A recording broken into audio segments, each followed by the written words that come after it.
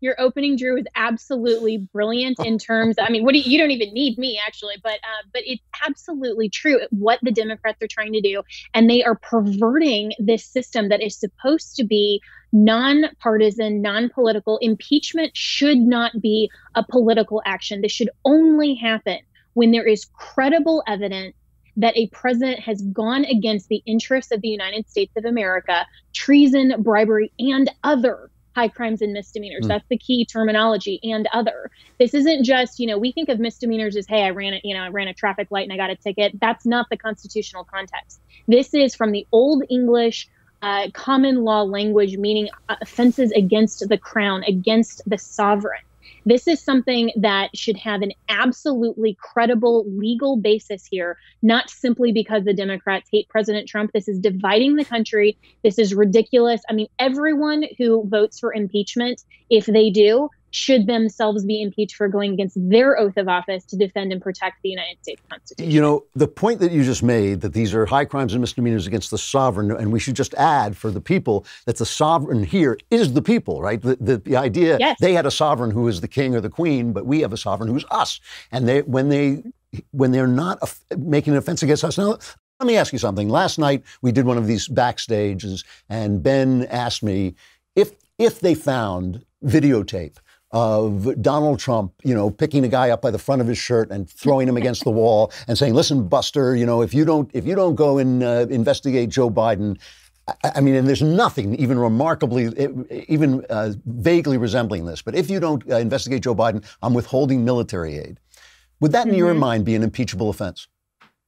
Actually, no. I mean, let's not forget that President Trump, as the president of the United States, can literally threaten to bomb a country, right? I mean, these are things that threats in and of themselves are not necessarily illegal, right? It depends on whether you can legally carry out that threat. So like, for example, on behalf of a client, I, as an attorney, could threaten legal action. That doesn't mean that a threat inherently is bad. It simply means, is the substance of that threat something that in his capacity as the president of the United States cannot do legally? And so we have kind of this conflict here because the Democrats want to try to paint him as he's only looking for opposition research, and this is against, election and campaign finance laws and all that, this quote unquote thing of value.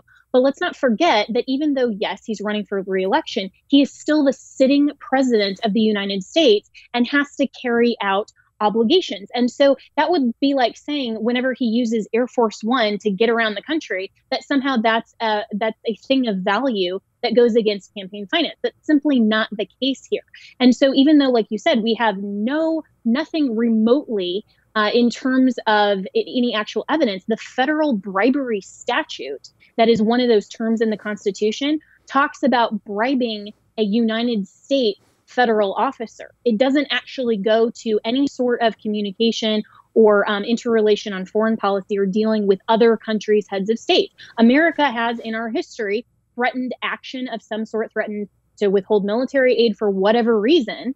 And that's something that the president of the United States can credibly do. And we have a treaty with Ukraine that we can investigate corruption, that we can each investigate corruption for the other.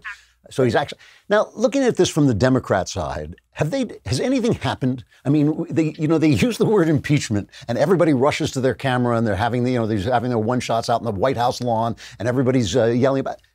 But have they done anything? Has there been a vote? Have I missed something, or is it all show?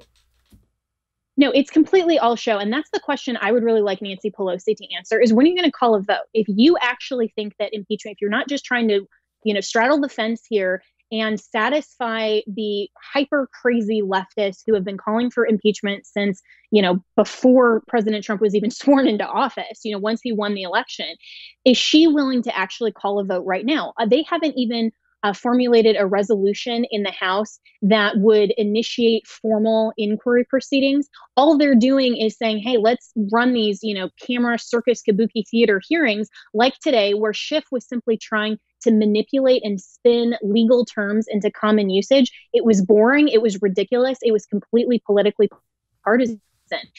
Nothing has actually happened to initiate formal impeachment proceedings. So when are they going to do it? Are they going to do it? Nancy Pelosi has to decide. That's my last question, and then I'll let you go because I know you got to go to Fox. I mean, but well, there is that, but it's okay. I mean, the other thing that was said on the backstage last night was Ben was saying he thinks there's a 0% chance now that Pelosi can avoid impeachment. I don't agree with that. I think that she has pushed the snowball downhill. I just want to get your take on it. I know I bring you on for legal questions, but I'm just interested as an observer what you think of Pelosi's chances of pulling out of this.